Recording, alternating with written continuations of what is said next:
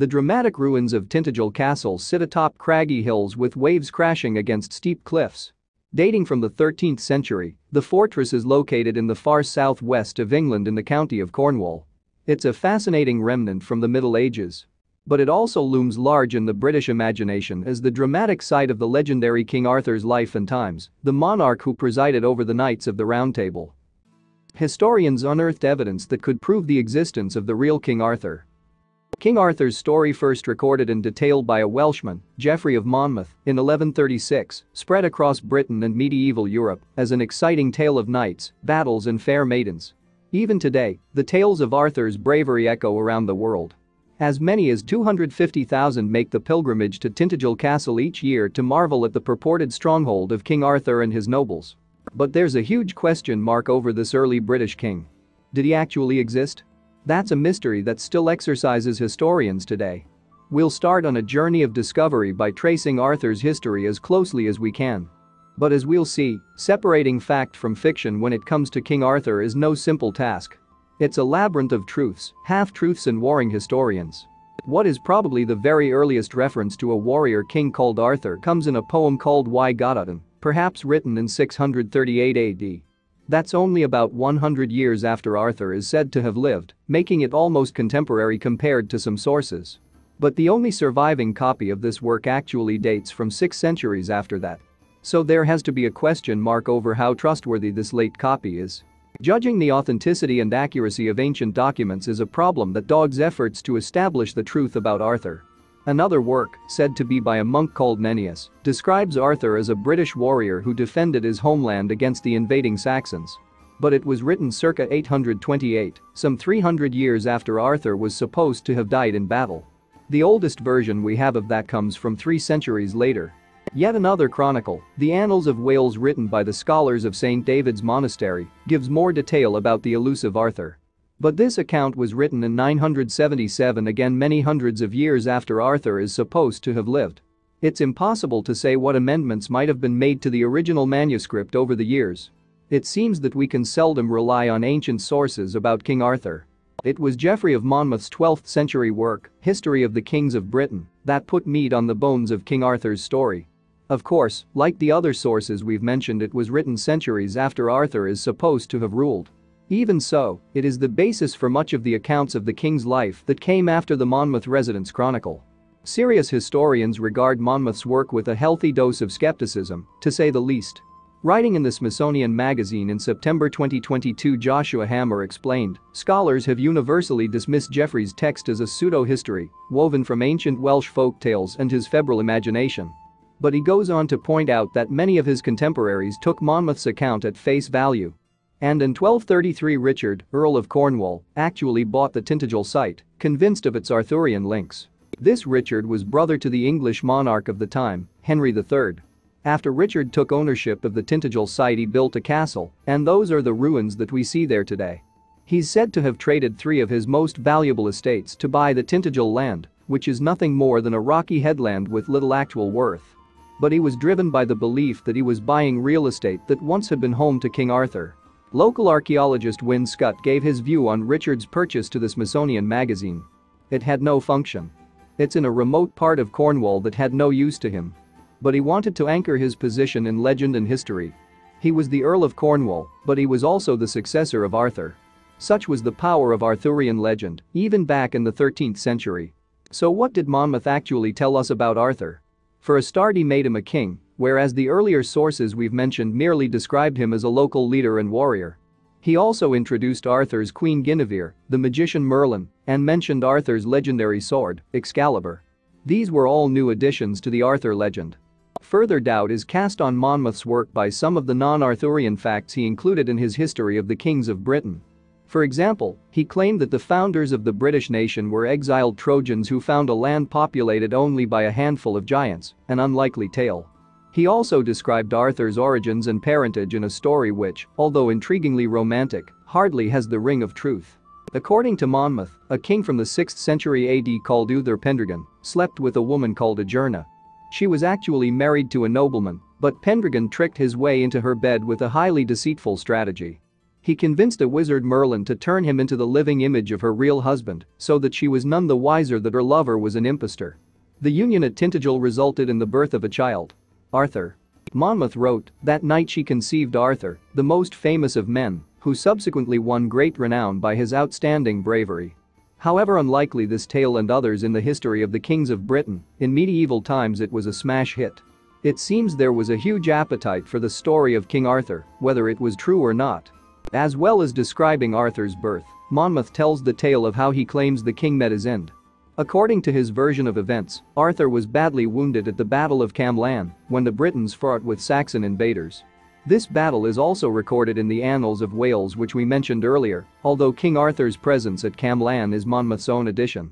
The Annals of Wales placed the Battle of Camlann in 537 AD, so that therefore is the year of Arthur's death if we believe Monmouth. After the battle the wounded king was carried to the mythical island of Avalon by a mysterious enchantress called Morgan Le Fay. And there Monmouth ended his story of Arthur. But of course it was far from the end of Arthur as a mythical figure in the centuries that followed. In excess of 1,000 copies of Monmouth's History of the Kings of Britain were made and distributed. Don't forget, this was at a time before the invention of the printing press. So scribes would have laboriously written out by hand each one of the copies. The document became the most popular publication around with one exception, the Bible. Monmouth's chronicle truly enjoyed an extraordinary level of popularity. As we've seen, modern historians regard the work with a large helping of skepticism. But even in his own time, there were those who regarded his account of King Arthur with suspicion. One with serious doubts was William of Newburgh, a chronicler and contemporary of Monmouth's. He wrote, "It is quite clear that everything this man wrote about Arthur and his successors, and indeed his predecessors, was made up." The spread of Monmouth's Arthurian legends was not confined to the shores of England, it leapt across the English Channel into France and other European countries. And the story of Arthur continued to become more elaborate. A French writer called Chrétien de Troyes added to the myth with his own contributions, apparently with encouragement from British and French royal houses. Talking to Smithsonian Magazine, King Arthur expert Richard Barber said, "The Arthur story began to take off. 100 years later, you've got Arthur in Germany and all around Italy." In France, de Troyes added details including an entirely new character, Sir Lancelot, and a new location, Camelot. He also introduced the concept of the hunt for the Holy Grail, a cup from which Jesus supposedly drank at the Last Supper. Arthurian legend, and Geoffrey of Monmouth's version of it, continued to have a massive influence on British monarchs. In 1191, monks at the Abbey in Glastonbury, about 95 miles east of Tintagel, disinterred 2 sets of human remains. These, the monks asserted, were the skeletons of King Arthur and his Queen Guinevere. This may simply have been an attempt to get guests to visit the abbey and spend money. Whatever the motivation of those monks, King Edward I, who reigned for 35 years from 1272 and was known as Longshanks because of his unusual height, took them entirely at their word. In his 2015 book A Great and Terrible King, Edward I and the Forging of Britain, Mark Morris wrote, "It was proof positive that the fabulous king about whom Geoffrey of Monmouth had written had once really existed. At least, that's what Edward believed." Edward I visited the site of this alleged grave of Arthur and Guinevere. The bodies were dug up yet again so that the king could inspect these hallowed remains. Edward may have been worried that a superstition which maintained that Arthur was actually still alive might be true. That might mean there was a threat to Edward's throne from the ancient king. The king and his queen who had accompanied him were presumably relieved to see that the skeletal remains were of a couple who were definitively deceased. Edward covered the skeletons in silk cloth, and at last they were returned to the peaceful sanctuary of their graves. This story reinforces once more of the extraordinary power of the Arthurian myth, even or perhaps especially over British royalty. The Frenchman de Troyes added many colorful flourishes to the Arthurian saga. He noted that Merlin acted as a military advisor to Arthur and even led a charge bearing a standard decorated with a dragon that breathed fire, just as any self-respecting mythical beast should. De Troyes also introduced Viviane, the Lady of the Lake, who supposedly gave Arthur his fearsome sword, Excalibur.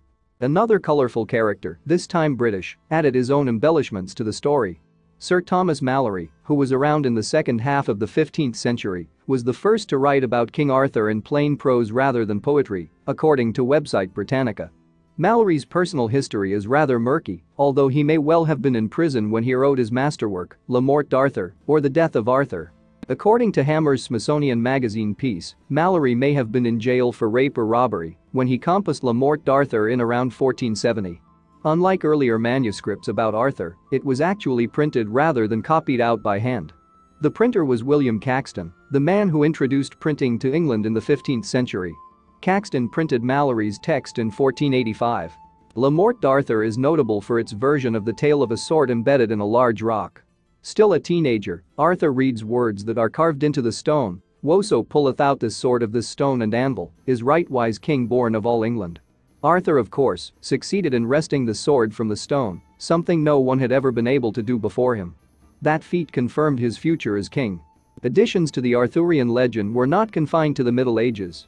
In the 19th century, Alfred Lord Tennyson wrote Idylls of the King, a series of 12 poems written over a 46-year period, in which he made his own contributions to King Arthur's story.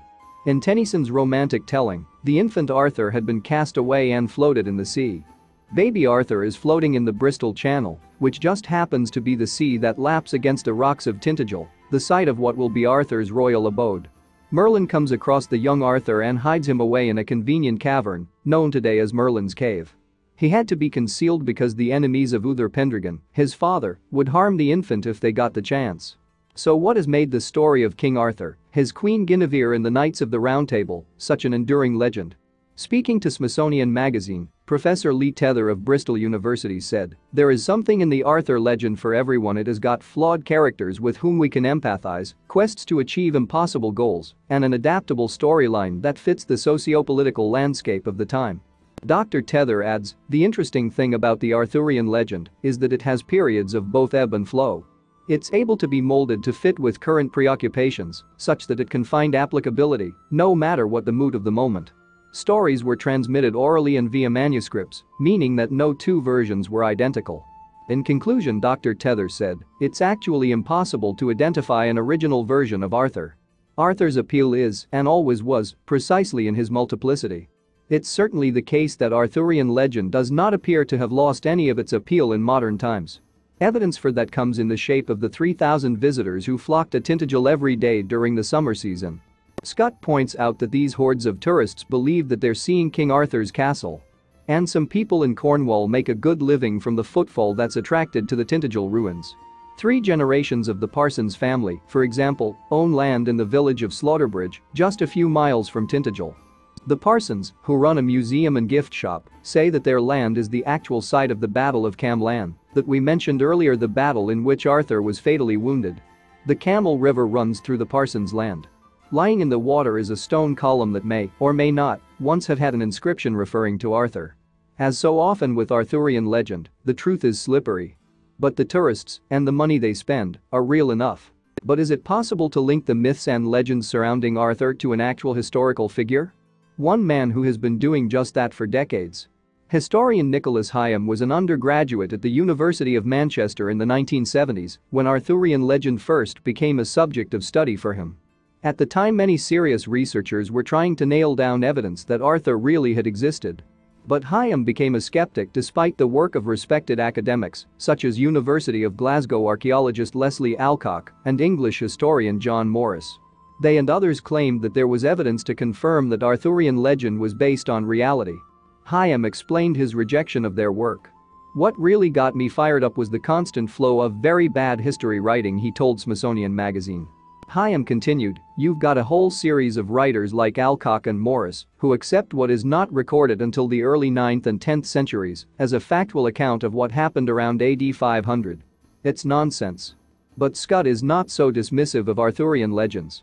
Speaking about Tintagel, he points out that there is plenty of evidence that it was a Dark Ages stronghold, even though the current castle ruins date from much later. The Dark Ages were the hundreds of years after the Romans abandoned Britain in the 5th century AD. The country sank into anarchy and faced threats from invaders such as the Saxons. Yet after 4 years excavating at Tintagel, archaeologist Scott and his team have discovered compelling evidence that there was a substantial and sophisticated settlement there in the 5th and 6th centuries. Scott points out that any settlement on the Tintagel site would have been relatively easy to defend because of its only link to the mainland, a narrow spit of land. He believes that it's entirely possible that an exceptional leader might have emerged who led a defense of at least parts of Cornwall from foreign invaders. And just maybe, that might be the origin of the tales of the great warrior King Arthur. Thanks for watching, and don't forget to like and subscribe.